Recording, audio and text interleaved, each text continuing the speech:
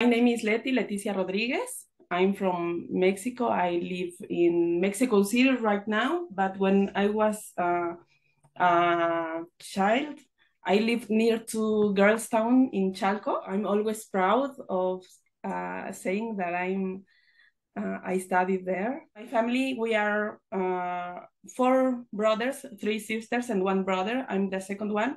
My mother didn't work. She stayed with us to take care of us. My father, he used to work in bakery or almost in bakery, and he earned a minimum salary, but that's how we maintain our home where we lived before I entered to Girls Town. We didn't have electricity or water service. We didn't have, because Chalco was very poor in that moment. The values and the skills that I received, that I learned in Girls Town, they empowered me. I think I got independence. I think that's the more important, that I got independence. Since I left Girls Town, I never asked for anything to my parents, and and that's why I tried to work, and I began working. And on the contrary, instead of asking for them, I helped them. Uh, um, Maybe it was not a lot, but I always try to give some money to them, and also with my sister, because my sister also began working after Girls Town. Both of us helped to build our home, because it was very tiny, our home, and it was not good. But we began constructing, or trying to construct, to do a better house, which is now my parents' house.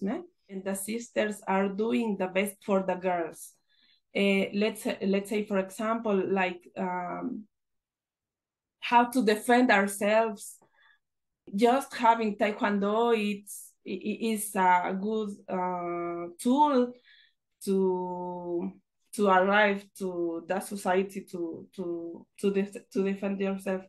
But skills as a woman, I think this of independence, not to be always depending of someone, or of somebody, not only your parents, but when you get married, or in another cases, when I have the opportunity to have this conversation, I say thank you so much for all your support, for all your efforts. When I see